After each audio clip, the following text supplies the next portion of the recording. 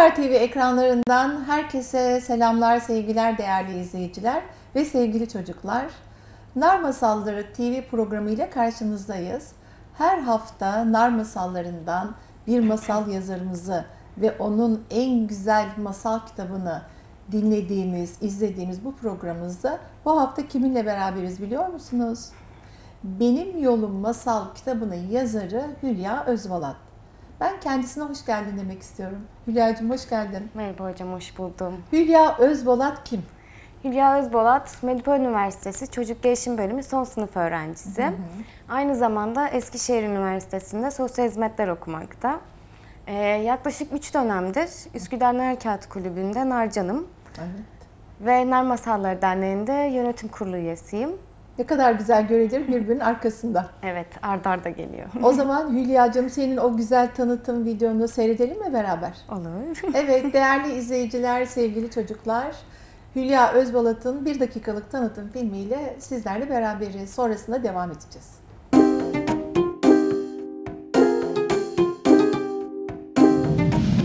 Merhaba, ben Hülya Özpolat. Medipol Üniversitesi Çocuk Gelişim Bölümü 4. sınıf öğrencisiyim. Narcanlar Masal Yazıyor projesinde 6-12 yaşa yönelik ele aldığım konu cinsiyetçilik konusu. Umarım çocukların cinsiyetlerine göre değil de ilgi ve isteklerine göre oyunlar oynamasına yardımcı olabiliriz. Keyifli okumalar dilerim.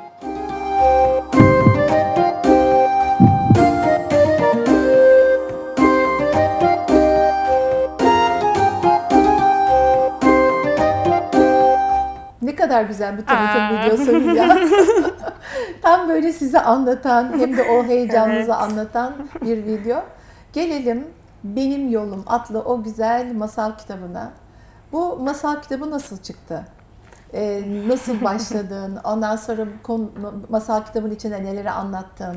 Ve hangi yaş grubunu anlattın? 6-12 yaşa uygun yaptım. Yani kendimi daha iyi ifade edebileceğimi düşündüm o yaşa. Ve projeyi ilk duyduğum anda konum belliydi. Direkt cinsiyetçilik konusunu ele aldım. Evet. Çünkü maalesef yetiştirme tarzımızda kız erkek çocuklarına çok ayrı davranıyoruz. O konuyu anlatmak istedim. Son dönemde farkındalık oldukça arttı bu konuya. Ben de bir katkım olsun. Çocuklar farkında olsun istedim. Çok güzel bir aldım. aslında Benim Yolum kitabın, ekranı da göster. O kadar güzel bir masal kitabı ki. Değil mi? Benim yolun dedin. Evet. Her çocuğun kendi yolu dedim. Evet, çok güzel. Bu masal kitabında özellikle karakterleri kendin seçtin. Evet. Hangi karakterler var masal kitabında Hülya? Zehra var, Kaan var. Zehra'nın çok yakın 2 arkadaşı var. Bir de öğretmenimiz var. Öğretmen destek oluyor, yetişkin desteğinin farkındalığını arttırıyor. Arkadaşlarımız da zaman içinde destek oluyor. Aslında çok güzel bir konuyu şey yapmışsın, işlemişsin. 6-12 yaş grubuna cinsiyet ayrımcılığının olmaması gerektiği mesajını vermekte aslında çok zor bir mesaj. Evet. Bunu nasıl başardın? Birazcık daha hafifleterek, oyunlar aracılığıyla anlatmak istedim. Kızımız futbol oynamak istiyor ama arkadaşları onun evcilik oynamasını istiyor. Kız olduğu için. Evet, kız olduğu için. Ama kızımız orada çok mutlu. Sahaya gidiyor, sahada o yeşil alanı görünce heyecanlanıyor. Sonra öğretmeni yardımcı oluyor. Yani çocukların dilinden anlatmaya çalıştım oyunla birlikte ve masalla birlikte anlatabileceğime inanıyordum. Bence yapabildim. İnşallah herkes beğenir. Çok güzel. Bu masal mesajın içinde senin daha önce yaşadığın kendinle ilgili bir anın var mı? Mesela seni oyunlarına almadılar da etkilendiğin için mi böyle bir masalı yazdın? Yok. Sadece çocuk gelişim alanında olduğum için, çocukluktan öğrenilmesi gereken bir şey olduğu için bunu ele almak istedim. Aslında yaşadığım bir şey yok ama illaki farkında olmadan da yaşamış olabilirim. Tabii, çocuklukta yaşamış olabilirim. Çocuk geliştikçe dünya değişir dediğim için de çocuklukta öğretmek istedim. Evet, çok güzel bir şey bu. Yani masal kitabın Benim Yolum'da çok güzel olmuş. İsmi de çok güzel olmuş. Benim Yolumu kendin mi seçtin? Evet. Evet, çok güçlü bir masal kitabı ismi olmuş. Bu arada masalları tabii bir anda yazmadınız. Bir sürü deneyimleriniz oldu, bir sürü çalışmalarınız oldu. Onlardan bahsetmek ister misin Hülya? Tabii. Masalımı 2 gün içinde yazdım. Ancak çok fazla başa döndüm. Çünkü birileri okuyacaktı, birilerine bir şey öğretmeyi hedefliyordu. Yapabildim mi? Açık mıydım? Anlaşıldım mı? Evet, onların hepsinde mi? Evet Hülya, sen biliyorsun anlatmak istediğini ama bir başkası biliyor mu? Anlayabilecek mi? O yüzden çok fazla tekrar ettim. Acaba yanlış bir konu mu diye çok düşündüm. Ama yapabildiğime inanıyorum. Aldığımız eğitimler çok işe yaradı bu konuda bu arada. Bu hangi tür eğitimler seni etkiledi? Bir sürü 20'ye yakın eğitim aldınız. Evet, 20'ye yakın. Ve sizleri geliştirmek adıyla, ki çocuk gelişim mezunu okuyorsunuz mesela, farklı alanları da okuyorsunuz, çap yapıyorsunuz. Buna rağmen yine masal yazmak çok gerçekten kolay değil. Öğrenilecek hiçbir şey bitmiyor. Kesinlikle her gün yeni bir öğrenciyiz Evet. aslında.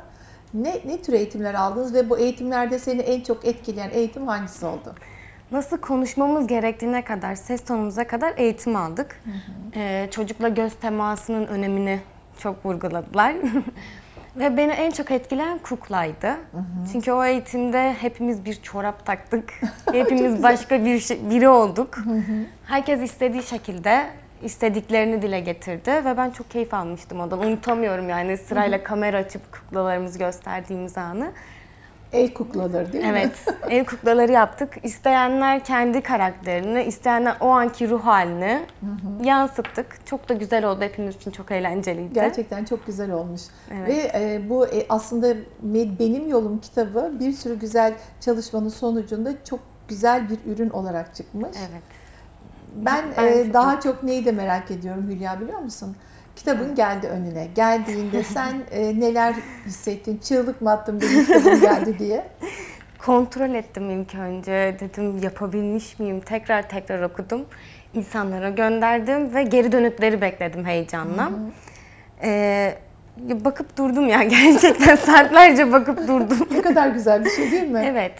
Ve şunu düşün, kim bilir kaç tane çocuk, binlerce çocuğa bu ulaşacak ve bu çocuklar Hülya ablalarının yazmış olduğu mesajı, masalı ve masalın içindeki mesajı anlayarak hayatlarında daha da güzel bir yol almış olacaklar. Çünkü çok önemli bir mesaj veriyorsun kitabında. Evet, kimilerinin yaşadığı bir durum bile olabilir. Onlara bir güç verebilirim diyorum. Evet, çok önemli Onu bu. düşünüyorum. Kesinlikle.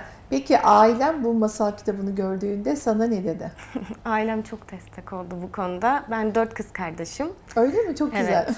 Bizim ailede hep şey vardır. İstemez miydin bir abin olsun? İstemez miydin bir çocuğun olsun, erkek çocuğun olsun? İstemezdik. Ama burada da aslında ona da bir mesaj da ulaştırmış oluyorsun değil mi? Yani ben bir kız çocuğu olarak da aslında istediklerimi yapmak, erkek çocuğu arabayla oynuyorsa benim 4 kız kardeşim de arabayla oynayabiliriz demek istedim. Evet, çok güzel. Yani belki yetiştirme tarzından dolayı olabilir, belki bu sorulardan çok fazla duyduğum için olabilir. Direkt aklımda bu vardı. Çok güzel ama kendini yansıtmışsın aslında masalına. Bu çok önemli. Evet, masamdaki karakterler de isim olarak çevremde olan kişiler. Zehra kardeşim. Öyle mi? Evet, en güçlü karakteri olduğu için Zehra'yı ana karakter yaptım. Çok güzel. Zehra peki bu kitabı okudu mu? Okudu. Ne dedi? Yani böyle bir anım yok abla ama gerçekten beğenmişim yani. Karakter olarak onu yansıtman önemli evet, aslında. eğer böyle bir durum olsaydı mesela ben yapamazken Zehra yapabilirdi. Evet, çok güzel. Yani hayalinden aslında kendi dünyandan da bir şeyler yansıttın. Her ne kadar masalın hayalini kurarken karakterini kendi dünyandan seçtin. Ondan sonra kendi bilinç altında yerleşen bazı konuları da masalına taşıdın. Evet, çok güzel bir cümle vardır. Bastırılmış duygu bir ürün olarak ortaya çıkar. Ne kadar Benimki güzel. de bir masal olarak ortaya çıktı. Çok güzel. Sen daha güzel bir şey olarak çıkardın. İnşallah. Evet. Nar Masalları Derneği'nin de yönetim kurulu üyesisin. Evet. Ayrıca da Nar Masalları Derneği ile beraber bir de Nar Harekatı Kulübü'nün içerisindesiniz. Bütün bu güzel birliktelikler, arkadaşlarınızla çalışmalar, onlar hakkında da bilgi almak isterim. Aranızda bu birlik ve beraberlik nar kızları olarak nasıl bu güzel şeyler ortaya çıkardı? Çok güzel ilerliyor. Çünkü aslında hepimiz aynı duyguları paylaşıyoruz ve hepimizin amacı bir. Çocuklara ulaşabilmek, insanlara ulaşabilmek. 60 kızla tanıştığımda ilk önce biraz korkmuştum. Hepimiz bir araya nasıl geleceğiz, nasıl oluşturacağız diye. Ama zaman içinde çok yakın bir kız kardeşliğimiz oldu. Bir tane de erkeğimiz var aramızda. Evet. Evet. O da nazar boncuğumuz. nazar boncuğumuz. Yani hep beraber yaptık. Nasıl olacak derken bir baktık biz 6 ayı doldurmuşuz. Başardınız. Evet, başardık. Elimize kitaplarımızı aldık. Ne kadar güzel bir şey. Asıl işte Evet. buradaki şey önemli. 60 tane kız öğrenci, bir erkek var. Nazar boncuğu. Bunlar, bu öğrenciler ne yaptılar? Proje öncesinde hepsi bir öğrenciydi. Evet. Ama proje sonrasında Yazar hepsi oldular. bir yazar oldular. Evet. Ayrıca da Nar Masalları Derneği'nin yönetim kurulu üyesisin. Derneğin Evet. içerisinde, çünkü Avrupa Birliği olarak bir destekli bir dernek de kurdunuz ki çok önemli bir dernek bu. Evet. Ve gençler kurdu bu derneği. Yeni nesil gençleri kurdu. Bu derneğin içinde senin görevin nedir yönetim kurulu üyesi olarak? Benim görevim içerik üretmek, projelerimizi geliştirmek ya da var olan projeleri takip etmek. Çok güzel. Projeleri oluşturduktan sonra da bunları gönüllülerle buluşturuyorum. Onların fikirlerini alıyorum. Gönüllülerimizle birlikte ben mesela bir yeri kaçırdıysam gönüllerimiz topluyor. Çok güzel. Bir işbirliği içindeyiz. Hep beraber yaptığımız için şu özellik bende var diyemiyorum. Evet. Ben kaçırdıysam onlar toplar, onlar kaçırır biz toplarız. Hep Çok beraber güzel bir aslında çalışıyoruz. birliktelik. Aslında Nar Masalları Derneği şunu da yapmış oluyor. Evet. Takım ruhunu en güzel şekilde kendi aralarında yaşatıyorlar. Çok güzel bir söz var. Başarının aslında diyor bir beyni vardır, birçok elleri vardır. Bu da Evet. işte takım ruhundaki kişileri yansıtıyor. Evet, şimdi- Siz de onu başardınız, değil mi? Evet, devamda ediyoruz. Şu an mesela gruplarımız var. Gönüllülerimizi gruplandırdık. Onlar çalışmalar yapıyorlar ve bir fikir, kızlar benim aklıma bu geldi ama nasıl olacak? 1000 tane yorum geliyor, 1000 tane farklı fikir geliyor. Projelerimiz devam ediyor bu sayede. Şu an hangi proje üzerinde çalışıyorsunuz? Söylemeli miyim? Tabii ki söyleyebilirsin. Şu anda hayvanlarla ilgili bir proje var. Evet. Benim gözdem olan. Ona yönelik çalışmalar yapıyoruz. Çünkü hayvan farkındalığı da önemli değil mi? Evet. Hayvanlara sevgiyi de öğrettiniz masallarda. Evet, çocuklara karşılıksız sevgiyi hayvanlarla tamamlayabileceğimize inanıyorum. Evet. Çok güzel. Aslında koşulsuz sevgiyi de öğretiyor hayvanlar bize. Yani Evet. dünyanın en sessiz mahlukları ama en etkili mesajları ileten işte sadakat. Evet, Ondan merhamet. sonra sevgileri çok güzel. Bunları masallara taşıyan arkadaşlarınız da oldu. Evet, hayvan Değil mi? Hayvan sevgisi. Çok farklı konular oldu gerçekten. İyi ki aklına gelmiş dediğim bir sürü masal var. Evet. Mesela Sessizlerin Ülkesi, Seval'in yazdığı. Evet. Gerçekten beni çok ayrı etkileyen bir masal. Çok güzel değil mi? İşte Evet. masalların insan dünyasındaki etkileşimleri çok fazla. Evet. Ve bu arada masal kitaplarınızın hepsi bilim kurulu onaylı. Bu çok daha önemli. Evet. Dünyada Hem ilk hocalarımız defa hem- evet 6-12 ve 3-6 yaş grubuna olan masallar bilim kurulu onaylı oluyor. Bilim kurulu size masallarınızı ilk gönderdiğimizde revize ettiklerinde üzüldünüz mü? Yani üzülmedik aslında, çok iyi oldu. Çünkü o şekilde gönderseydik belki başarı elde edemeyecektik. Evet. Şimdi nasıl olmalının cevabı içimiz rahat. Revize edildi, gönderdik, bir daha revize edildi. Kelimeler çıkarıldı, kelimeler eklendi. Şu an evet 6-12 yaş bunu anlayabilir diyebiliyorum. Evet, çok güzel Evet, bir şey değil mi? anlatabildim diyebiliyorum. Yani bilim kurulu olmasaydı belki yanlış kelimeleriniz Evet. olabilirdi ya da yanlış bir farkında kurgu olmazdık. olabilirdi. Evet. Onlar da kendi çocuklarını okuyarak tepkilerini ölçmüşler, test etmişler. O yüzden masallarınız çok kıymetli bu anlamda Hülya. Evet. İnşallah nice güzel masallarınız olur. İnşallah. Devam etmeyi düşünüyorsunuz değil mi? Evet. Benim yolum senin yoluna da mı geçer?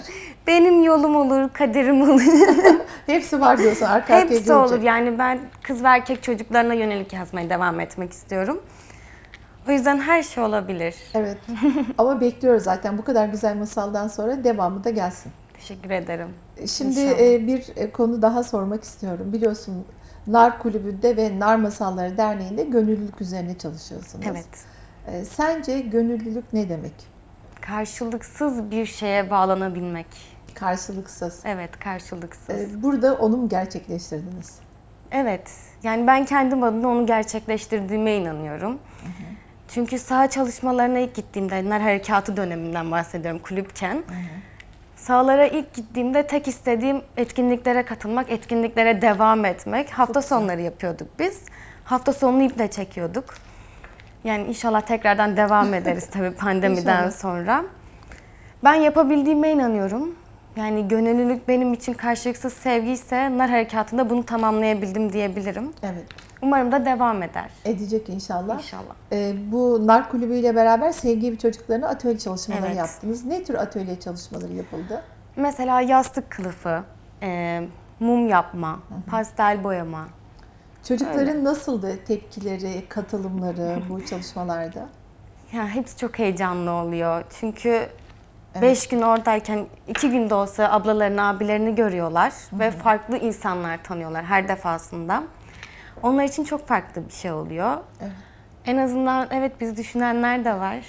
Evet, gerçekten değil mi? Bizi düşünenler var, bizimle olmak isteyenler var. Çok güzel rol model olmaya çalışıyoruz. Yani çok dikkat ediyoruz. Evet. Sevgiyi, ilgiyi, bilgiyi paylaşıyorsunuz aslında. Zamanınızı paylaşıyorsunuz ve bunları gönüllülük üzerine yapıyorsunuz. Evet, hiç kimse bir karşılık beklemiyor. O ne kadar güzel bir şey. Hatta Gençlik ve Spor Bakanlığı bu yıl gönüllülük çalışmaları dersini zorunlu ders koydurtturdu YÖK'e. Evet.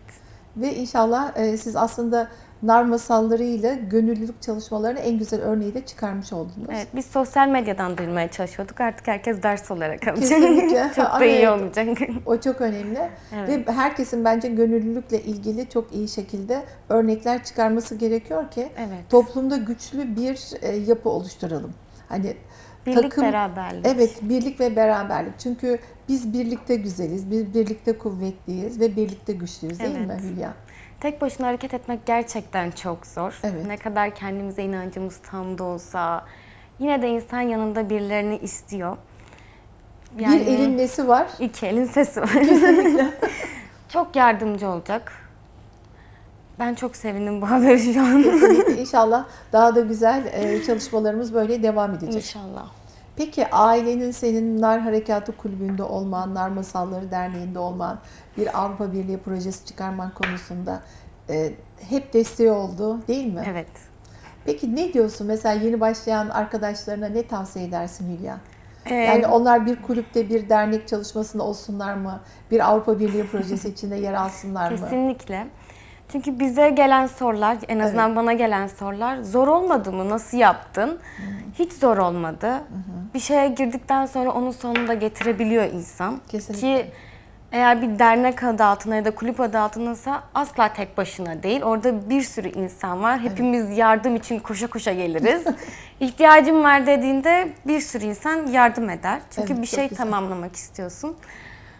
O yüzden korkmasınlar. Bir kere denemekten hiçbir şey olmaz. Denedikten Mutlaka sonra yapsın. evet. Denedikten sonra da bırakılmayan bir şey. Kesinlikle. Yani çocuk adına söylüyorum. Onlarla birlikte olmak, zaman geçirmek ya da hayvanlarla da öyle. Bir hayvanın başını sevmek çok güzel bir şey. Gerçekten. Herkes bu duyguyu denemeli. Bir kere de olsa Evet, denesinler. demeli. Bir kere deneyince arkası gelir. Evet, devamı geliyor. Fark etmeden özlüyorsunuz. Evet. Hülya'cığım o kadar keyifli bir sohbet oldu ki Teşekkür seninle. ederim. Ve bu arada zamanımız sona doğru geldi. Bize ayrılan süre. Bu konuda artık son cümlelerini alacağız. Kimlere teşekkür etmek istersin? Son cümlelerin nedir? Senden sonra da televizyon kapatmak. Evet. Tabii. Öncelikle arkadaşım İklima'ya teşekkür ediyorum. Benimle böyle bir yola başladığı için, yani Çok beni de dahil ettiği için. İklime bu arada dernek başkanınız değil mi? Dernek başkanımız. Ona çok teşekkür ediyorum. Sonra aileme teşekkür ediyorum. Çünkü ben korktuğumda bile beni desteklediler. Çok güzel. Arkadaşlarıma teşekkür etmek istiyorum. Son olarak da ailelere bir şey söylemek istiyorum. Tabii ki. Çocuklarının ilgi ve isteklerine yönelik öncelikleri olmalarını diliyorum. Hiçbir şekilde bir erkek çocuğu oyuncakla araba olmamalı. Evet. O çocuk istiyorsa Barbie, istiyorsa oyuncak bebek, bunlara dikkat etsinler. Ne Bunu kadar söylemek güzel bir şey. istiyorum. Peki bizim bir mottomuz vardı Hülya. Ne diyorduk? Çocuk farkında olursa. Dünya farkında olur. Evet, çok teşekkür ediyoruz katılımından dolayı. Benim Yolum kitabını bütün çocuklara da tavsiye ediyoruz. Okusunlar değil mi? Umarım keyif alırlar. Evet. Değerli izleyiciler ve sevgili çocuklar, Benim Yolum masalının yazarı Hülya Bolat'ın şu an size kendi sesiyle masalını okuması var. Ve dinlemeye hazır mıyız? Evet. Evet, Hülya Özpolat'ın Benim Yolum kitabını hep birlikte dinliyoruz. Mutlu seyirler ve mutlu haftalar diliyorum. Hoşça kalın. Merhaba çocuklar, ben Hülya. Bugün sizlere Benim Yolum adlı masalımı anlatacağım. Serin ve rüzgarlı bir günde Zehra okulun ilk günü için yola koyulmuş. Yol boyunca rüzgardan uçuşan kuru yaprakları izlemiş. gece yağan yağmurun su birikintisiyle oynayıp okul yoluna devam etmiş. Yaz tatilinde futbol oynamayı öğrendiğini arkadaşlarına anlatacağı için çok heyecanlıymış. Okula ulaşmanın verdiği heyecanla sınıfına girmiş. Öğretmen sınıfa yeni bir öğrencinin geldiğini söylemiş. Kaan kahverengi saçlı, uzun boylu bir çocukmuş. Kendini tanıtırken önceki okulunda futbol takımında olduğundan bahsetmiş. Kaan'ın bu özelliği Zehra'nın dikkatini çekmiş. Teneffüs zili çaldığında Zehra arkadaşlarıyla birlikte bahçeye çıkmış. Oyun oynarken ilerideki sahada yapılan futbol seçmelerini izlemeye başlamış. Arkadaşlarıyla top oynamayı ne kadar sevdiğini ve özlediğini hatırlamış. Beden öğretmeni Zehra'nın seçmeleri dikkatle izlediğini fark edip yanına gelmiş. "Merhaba Zehra, yeni bir futbol takımı kuruyoruz. Katılmak ister misin?" diye sormuş. Zehra bu soru karşısında çok heyecanlanmış ve mutlu bir şekilde "Öğretmenim, ben topla oynamayı çok seviyorum. Denemeyi çok isterim." demiş. Beden öğretmeni okul bittikten sonra bahçede toplanacaklarını ve onun da gelmesini istediğini söyleyip yanından uzaklaşmış. Zehra hemen arkadaşlarının yanına gidip durumu anlatmaya başlamış. Kardelen ve Derya, Zehra'nın bu isteğine çok şaşırmışlar. Futbolun erkeklere göre bir spor olduğunu söylediklerinde ise Zehra çok üzülmüş ve düşünmeye başlamış. Sizce Zehra gerçekten yapabilir mi? Denemekten ne zarar gelir ki? Futbol takımına katıldıktan sonra bu sorularının cevabını alacağından eminmiş. Okul çıkışında bahçeye inmiş, arkadaşlarının olduğu yere doğru yürümeye başlamış. Öğretmeninin yanına gitmiş, takımda olan diğer çocuklarla tanışmış. Takımda tek kız olmak onu biraz endişelendirmiş. Zehra düşüncelere dalmışken yanına Kaan gelmiş. "Merhaba, sen de mi futbol çalışmaları için geldin?" diye sormuş. Zehra endişeli bir ses tonuyla "Evet, ben de takıma katılıyorum." demiş. "Takım arkadaşlarımın beni aralarında istemeyeceklerini düşünüyorum." diye eklemiş. Kaan gülümsemiş. "İlk defa bir kız arkadaşımla futbol oynayacağım. Eminim diğer arkadaşlarımız da seninle oynayacağı için heyecanlıdır." Zehra öğretmeniyle beraber arkadaşlarını izlemeye başlamış. İlk defa bir futbol sahası görüyormuş. Kocaman yeşil bir alanın içinde bedeninin 3 katı büyüklüğünde olan kale direkleri dikkatini çekmiş. Arkadaşlarını izlerken Zehra kendinden emin olduğunu hissetmiş ve yeşil sahada olmanın hayalini kurmuş. Ertesi sabah beden öğretmeninin yanına gitmiş. "Öğretmenim, ben de oyuna dahil olmak istiyorum." diyerek adını listeye yazdırmış. Arkadaşlarına öğle arasında çalışmaya katılacağını söylediğinde Kardelen ve Derya'nın bu fikri desteklemediklerini tekrar anlamış. Ama Zehra kendine güveniyormuş. Denemek istediğini biliyormuş. Öğle vakti geldiğinde Kaan'la buluşup diğer arkadaşlarının yanına geçmişler. Kaan Zehra'ya bakarak "Ben sana inanıyorum. Birlikte çok eğleneceğiz." demiş. Zehra bu destek karşısında çok mutlu olmuş. Takımda bulunan diğer çocukların ona pas vermediklerini bile fark etmemiş. Ancak onları uzaktan izleyen beden öğretmeni durumun farkındaymış. Antrenman bittiğinde Kaan ve Zehra'yı yanına çağırmış. "İkiniz de çok başarılısınız. Okul çıkışlarında birlikte çalışarak birbirinize destek olmaya ne dersiniz?" diye sormuş. Kaan ve Zehra taştan kale yapıp günlerce, saatlerce top oynamışlar. Zaman geçtikçe Zehra'nın atışları daha iyi olmaya başlamış. Bir gün öğle arasında Kaan ve takım arkadaşlarının top oynadıklarını görmüş. Yanlarına gitmiş ve birlikte oynamaya başlamışlar. Oyun sırasında arkadaşları sürekli Zehra'ya "Futbol erkekler içindir. Sen kız arkadaşlarınla evcilik oyunu oynamalısın." demişler. Bu duruma üzülen Zehra sınıfa gitmiş ve olanları Kardelen'le Derya'ya anlatmaya başlamış. Derya, "Ben sana söylemiştim. Erkeklerle kızlar aynı oyunu oynayamazlar." demiş. Kardelen ise arkadaşına sarılıp iyi bir futbolcu olacağını, çalışmaya devam etmesi gerektiğini söylemiş.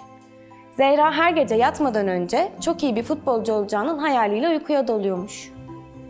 Bir gün arkadaşları Kardelen ve Derya sürpriz yapıp Zehra'nın futbol çalışmasına gelmişler. Zehra attığı her golde arkadaşlarına bakıp el sallamış. Kardelen ve Derya ise alkışlarıyla ona karşılık vermişler. Zehra çok mutlu olmuş. Çalışma bittiğinde koşarak arkadaşlarının yanına gitmiş.